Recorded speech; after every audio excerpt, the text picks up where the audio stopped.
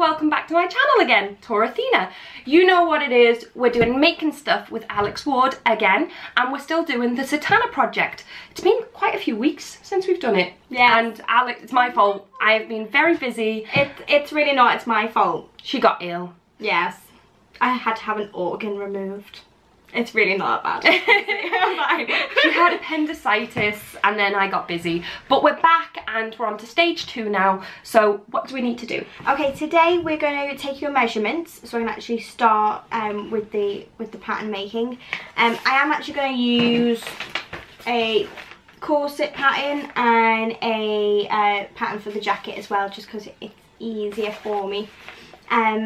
So hopefully what we can do after we've got the measurements is we can make a toile of it, or a toile, whatever you want to say, and it's like basically a mock-up of it but using calico just to check the fit. So hopefully we can do that today. Yay! So let's go! So we've just taken my measurements and I'm not happy with the actual numbers, but I'm quite happy with the fact that I'm very close to being an actual hourglass. Near perfect hourglass figure. Yeah. Yes. But now that's done, what are we doing now? So I'm just matching it up to one of the sizes of the corset patterns, because they range from say like a 28-inch bust to a 50 bust. So I'm just going to match it up and find the correct size, and we might have to do a bit of an adjustment between the sizes. Sorry. So I'll check that now. When you're doing this chart, do you find it quite crazy how someone's bust could be a size 40, which as an example on a top would be a size 14? I don't know that, I'm just guessing. Yeah. But then someone's waist could actually be a size 20, which could be like a size 8. Yeah. You see it a lot, and I've researched into commercial sizing, so the likes of Topshop and Marks and Spencer's, to try and figure out what their standard sizes are from like a size 8 to a 16, what the actual measurements are, because I'm trying to create my own range, so I've had to know what the standard measurements are.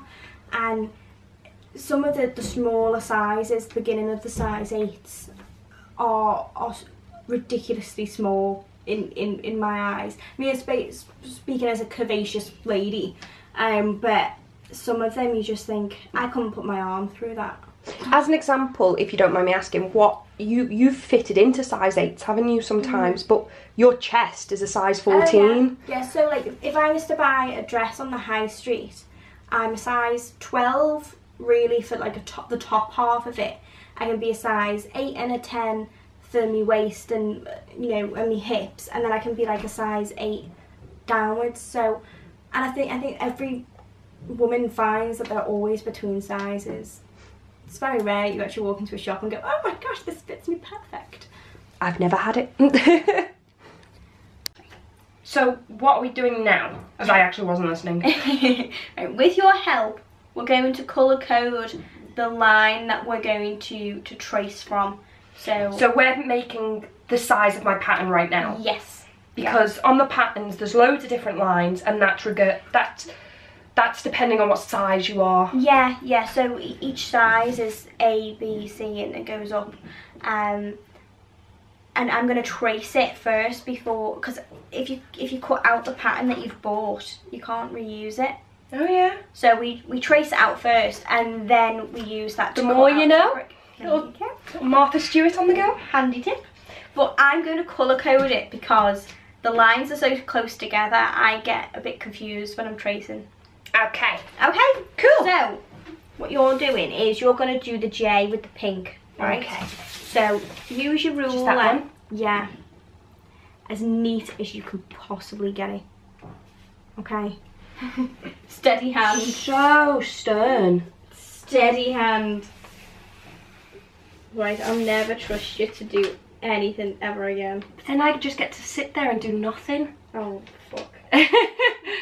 That is a proper mannerism, as in a mannerism. Never do the dishes well again. Yeah, exactly. Considering that wasn't a straight line, I'm quite proud of that. Getting the tracing paper out.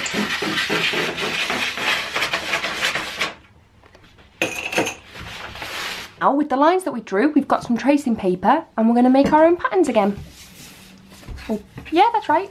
Yeah, I'm just basically just going to trace the 2 lines that we marked out in the pattern underneath this one, and then I'll merge the 2 together. Well, now we've just painstakingly traced all those patterns, and what would be the next step is to cut them out. Well, what I'm going to do is see we've got the 2 lines. So the outside line is the bigger size. Inside. You go. Yeah. So your outside line is your bigger size, and the inside line is your smaller size. Now you are slightly bigger on the bottom. So what we'll do is we will grade the smaller size out to the larger size through the hips. Okie dokie. From the waist. So we'll do that. Once again, I say this every video, but I just cannot get over how much work goes into making a dress. I'm already tired, I want food, and I'm sulking a little bit because I have to work. I'm the cameraman. Well, camera woman. But yeah, seriously, it's ridiculous. We've been doing this for what, an hour now? Yeah. And all we've been doing is tracing and drawing lines.